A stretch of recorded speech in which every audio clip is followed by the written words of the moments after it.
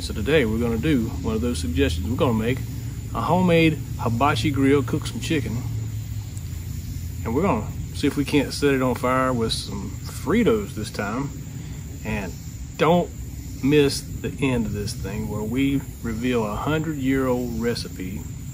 We're gonna make a Dutch oven peach cobbler. It's gonna be delicious, so stick around. You are not going to want to miss this.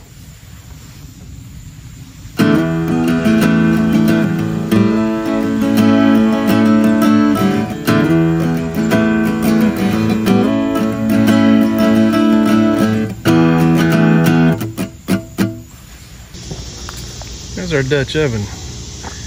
We got about 20 charcoal briquettes ready to light up. We're going to put those in a chimney. And check out today's project. We're going to make ourselves a homemade hibachi. Pretty simple process here. We got 4 Firebricks, and we're probably going to put 5 or 6 charcoal briquettes in there, and then we will lay these chicken skewers right across here. This is going to be a delicious southern delicacy, peach cobbler in a Dutch oven. And here are all our ingredients. And by the way, we are using Royal Oak supersized charcoal briquettes. So just to confirm, we are not using match light charcoal. So we've got 1, 2, 3, 4, 5, 6, 7, 8, 9, 10, 11, 12, 13, 14, 15, 16 briquettes here. And we're gonna put about 6 more right there. The Dutch oven will sit right on top of that. And this will cook our cobbler while we create a homemade hibachi chicken. So we're gonna start things off with some Fritos. We're gonna use a charcoal chimney this time. So the chimney, we're gonna sit that right on top of these Fritos. I'm pretty sure it's gonna work.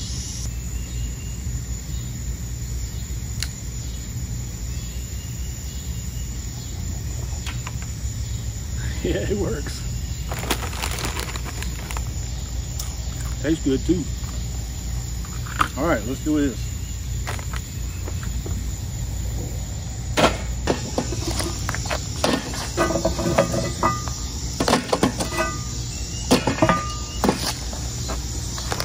Fritos.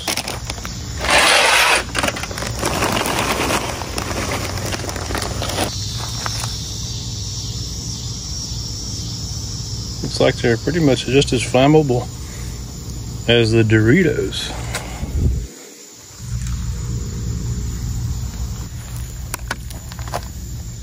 We'll see if we can't start a pile of them. Burn, baby, burn. Disco Inferno. This is fun too, people. Hey, you know what? If you watch this far, we sure do appreciate it. I would really like it if you would click that like button, smash that subscribe button, and watch this thing all the way to the end. We'll even put up a video up in that corner for you in a little bit. But you know what? There's a new button down there called thanks. You can give us a super thanks. And I really appreciate every man and woman who's serving, wherever that might be, serving in whatever capacity to keep this whole world safe. You know what? I know we got a lot of viewers out there that are not even in the United States. We got shout outs from our friends in Korea, Australia, Canada, India, Germany, the US, all over the world, man. Thank you so much for watching. We really do appreciate your support. Now, let's get back to cooking. Let's get our peach cobbler ready to go. Get it all mixed up. We got a mixing bowl here. We're gonna do what we call a cuppa. Let me know if you've ever heard of a cuppa cobbler. It's gonna be a cup of milk, a cup of sugar, and a cup of flour. So we're gonna put in our cup of flour. I've already measured that, and guess what? That's a cup of flour. We're gonna use these peaches right here. Guess where these peaches came from? These are South Carolina peaches, hand-picked and put away by my parents down in South Kakalaki. So thanks, Mom and Dad, for supplying the peaches on this great family recipe and passing down the recipe itself. So cup of flour, cup of sugar, cup of milk. But you know what? We don't really like to use sugar, so we're gonna use this instead. And yes, has a conversion chart right there, and a half a cup of this is just as good and better for you than a cup of sugar. We want to taste the peaches too. We don't want it so sugary sweet. In fact, I don't think I'm even going to use a half a cup. That looks good to me right there. And we're going to melt a whole stick of butter in that Dutch oven right there. And then we're going to get all this incorporated, including the peaches. And it's going to take about 40-45 minutes to do this. And give it a whisk.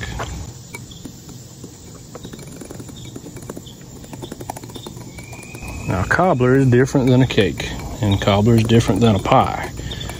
It's going to have its kind of its own consistency. It'll have a little bit of brown on top, and a good bit of a nice gooiness to it. You can make this so easy. You can make this in the house in like I guess a 9x9 or a 9x13 Pyrex dish, but it's more fun to do it in a Dutch oven, and you get to cook outside.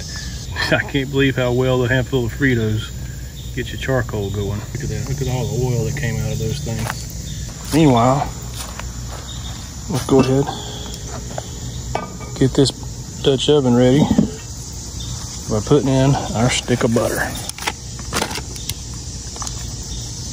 That was easy. You know what? You can kind of smear all that around.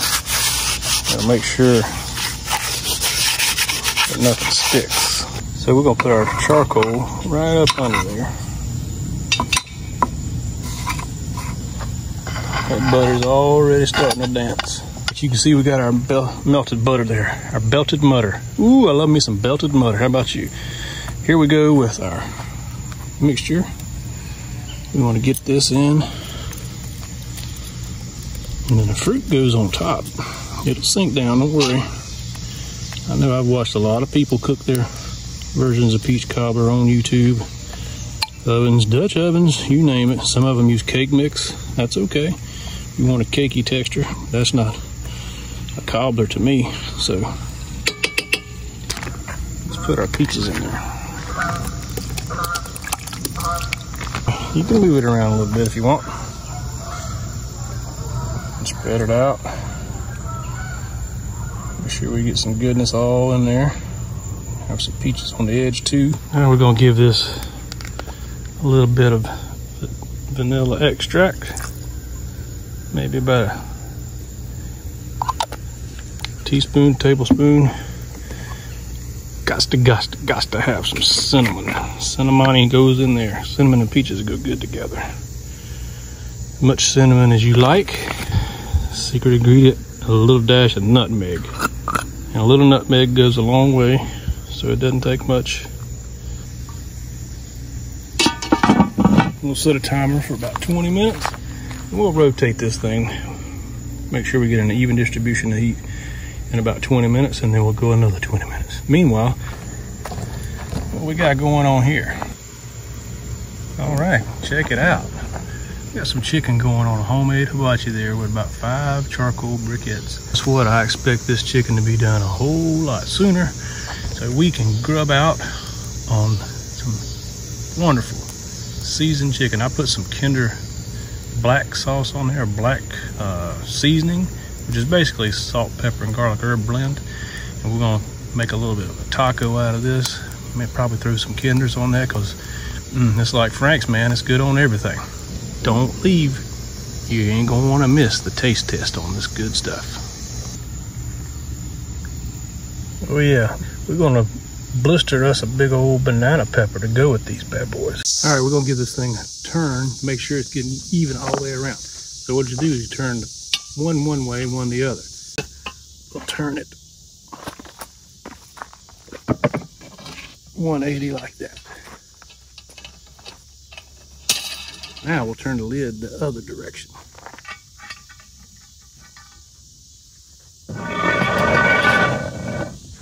Just like that. Now, give it about another 20 minutes.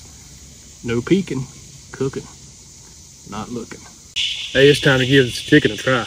It's getting dark out here, so we turn the lights on. You can hear all my noisy neighbors buzzing. You guys get any cicadas this year? And I don't know why, I got a strange hankering for Fritos. We're gonna definitely get down on some Fritos, some chicken. But that is the perfect size for a piece of chicken. A little bit of Kinder's. Still Frito frisky stove. Couple of Fritos. And let's get a piece of this chicken. Can you see that?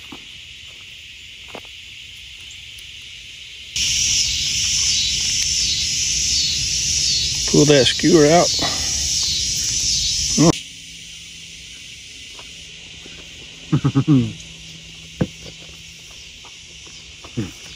I love cooking on charcoal. That charbroiled taste. That chicken is some kind of tender too, man. Who'd have thunk it? We can make a hibachi out of 4 Firebricks and some 5 charcoal briquettes.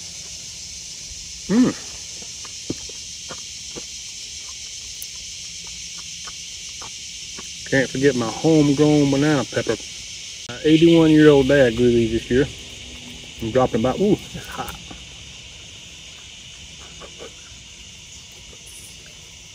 Ooh.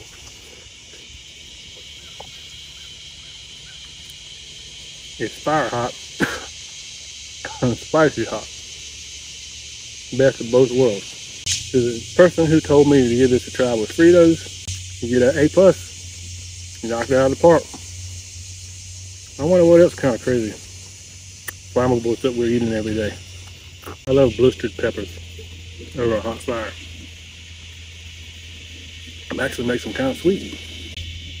They grew so many peppers, we're going to pickle a bunch in a different video, so make sure you watch that.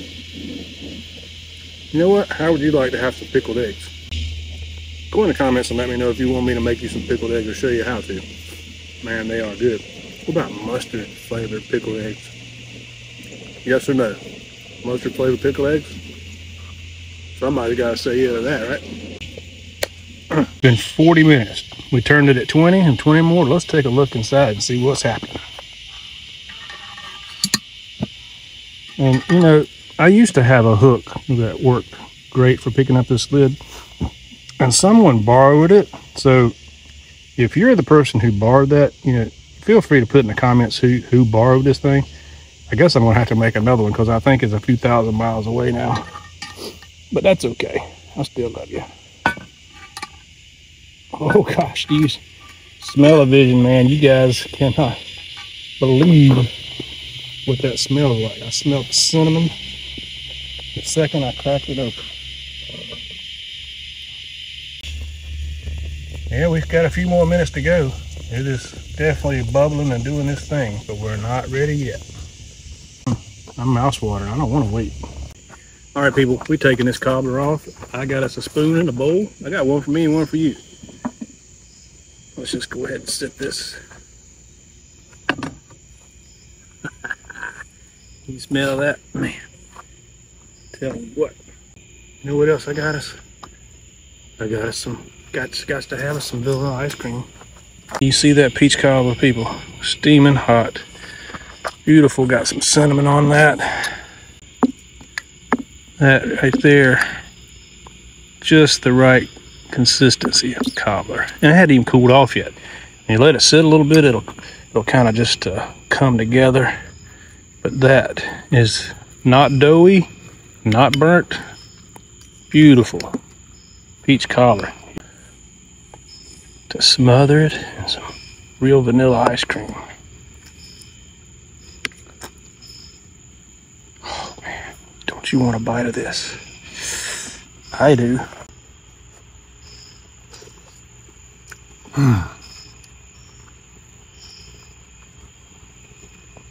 Boy.